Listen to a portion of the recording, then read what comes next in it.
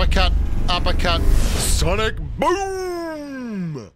Well, hello there, humans, hippies, earthlings, whoever you are, wherever you are, whatever you're doing, and if you're lucky enough indeed to be doing it too. Welcome back to the channel. I'm Bushka, and today we're going to be talking about this thing here, the M48A1 Patton. The Patton is a tank that is near and dear to my heart. It's one of the first reviews I ever did in World of Tanks Blitz over 6 years ago now. Yeah, 6 years plus, at least 7. Wow. It's a long time to be doing this YouTube gig. I've been a pretty lucky guy. And it's one of the most widely produced post-WW2 tanks around. The M48 was designed to replace the M4 Sherman, the Pershing, the 46 Pattons from the Korean War, and nearly 12,000 of them, according to the Wikipedia page, were built by the American Locomotive Company and Chrysler from 52 to 61. And I've actually met people, or rather talked to people like JC Ware, who've worked on tanks that were close to the Patton, like the M60 and stuff. And this is a tank that was actually not a medium tank, really, as it's used in Blitz, but was a main battle tank. And it's not surprising when you see it up close to other tanks. The Patton is freaking enormous. It is a chunky monkey. I call it the vanilla gorilla.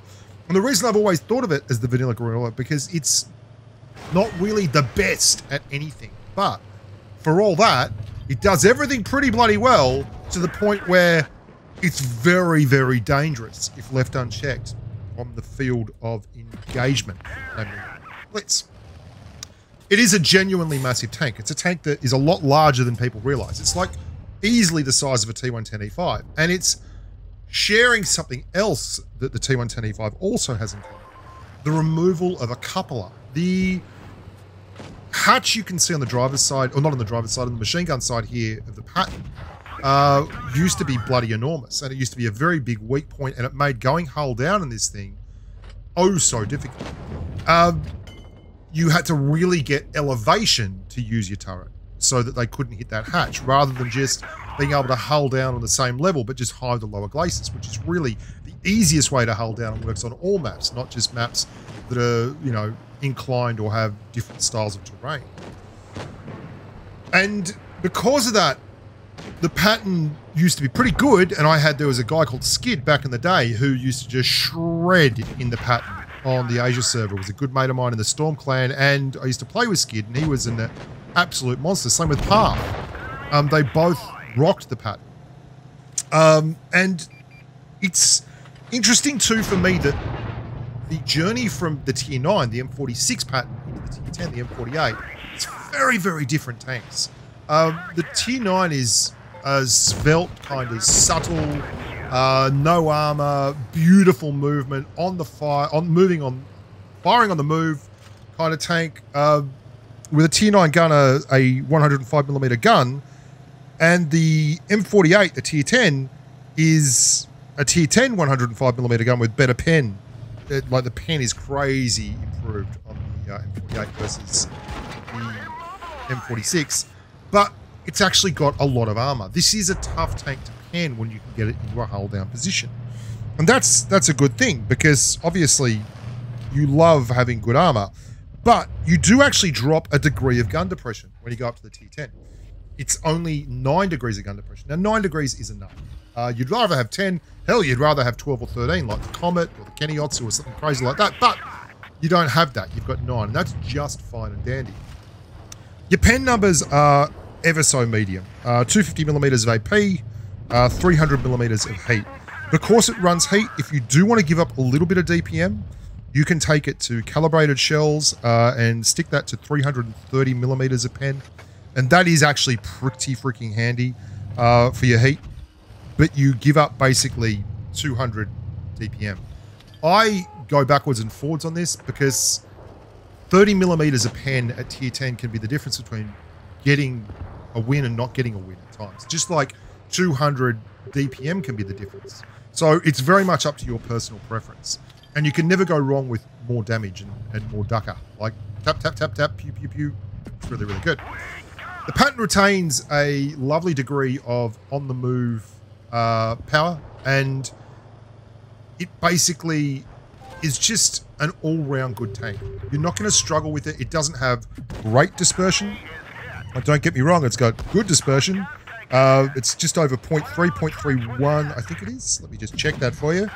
And this is from memory. Yeah, 0.317, because I've been playing this game for a long, long time.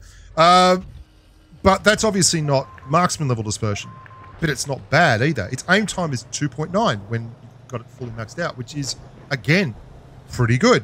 It's got much better turret armor than most of the tier 10 mediums.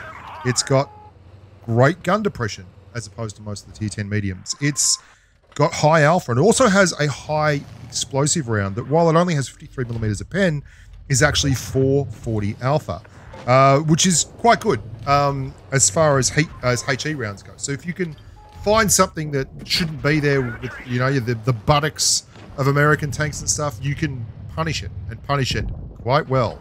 How do you play this thing? Well, that's what we're really here to talk about. The Patton is, as I mentioned, vanilla in a good way. That means you're not locked into playstyles like you are with a lot of the tier 10 mediums. If I'm playing the T62A, I'm working on flat surfaces, trying to get areas that just cover my drive wheel but allow me to use my turret. And it's very, very specific.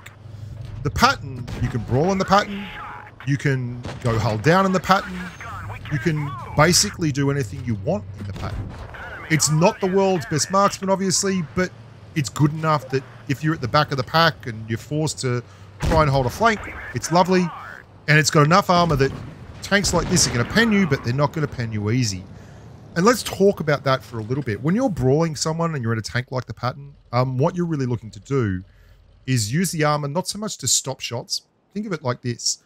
The more armor you have, the harder it is for them to aim at you. The longer they take to aim, the lower their damage per minute is, the more likely you are to win the game. Armor isn't just a zero-sum equation. Watch this. This is great. This is one of the things I love about the Patton. Quick up, quick move, quick firing, on the move, accurate, on the move. And this is a game that I played on stream when someone asked me to go and have a crack at the Patton. It was really an instigator for me to go and play the Patton more, because I've always liked this tank. I have really liked it, even when I felt like it was a little bit underpowered because of that coupler. And you've got to remember, back in the day when I thought that this tank was underpowered, medium tanks were stupidly OP, namely Rusky medium tanks. That's a 640 150mm shell that I just bounced there. I believe that's from the WOTBLITZ tractor. Because heat back then penned everything. If you were running heat, it would go through spaced armor. It wasn't meant to, but it still did all the time. You could shoot T54 gold into the side of an E100. And I did videos on this on mines where there was an E100 and I just smashed heat through his drive wheel and his spaced armor. 330 millimeters of base heat depth. Like, it was crazy, right? And not only would that go straight through the drive wheel, but it would do it without losing any DPM. So you got no damage penalty for playing with heat.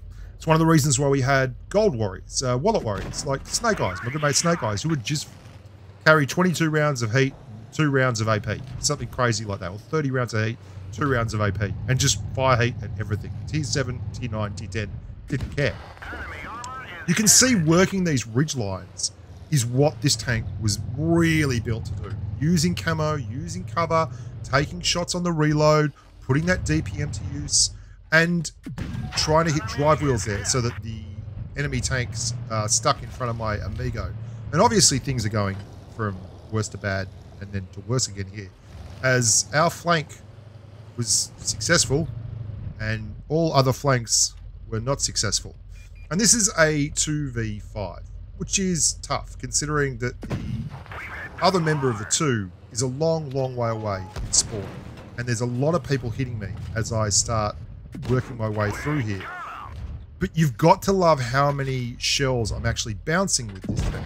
The turret is so much stronger than people realize. And if you get elevated in the M48A1 Patton, it's a glorious, glorious thing to behold. You can see here just working the magic, trying to get shots, trying to get elevated, working around, looking. I'm thinking of a HE shell in the buttocks, 418, that's that HE damage I was talking about before.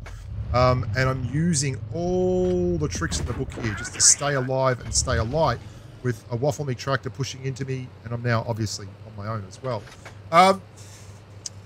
This is perfect round for the M48A1 Patton. You want to be baiting shots with your turret.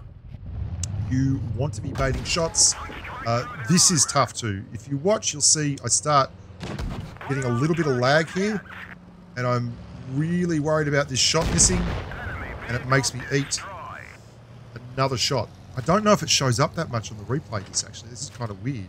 On the live stream, you can see it jerk around, but not so much here. I don't know what that's all about. Kind of weird.